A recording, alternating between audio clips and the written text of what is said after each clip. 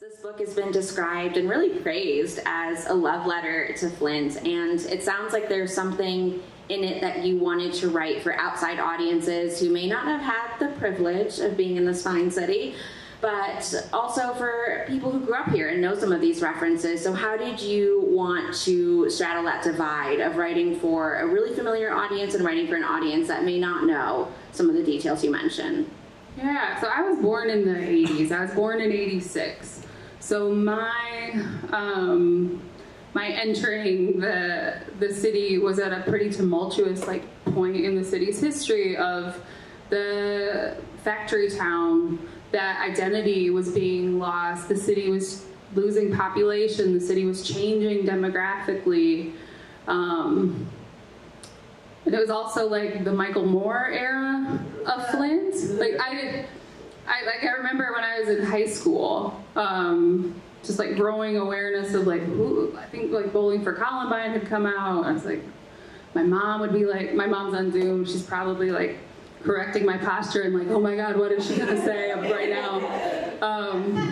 But I remember my mom just in the Bowling for Columbine Renaissance or whatever of Michael Moore, my mom being ugh. And I was what's all that about? And I got a copy of Roger and Me on VHS, the Flint Public Library. It was I still don't get it, but I kind of get it. But what are you so mad about? And I was oh. But that was kind of the only narrative of Flint. Of course, there are so many others. I didn't know about the books of Christopher Paul Curtis until I was shockingly old.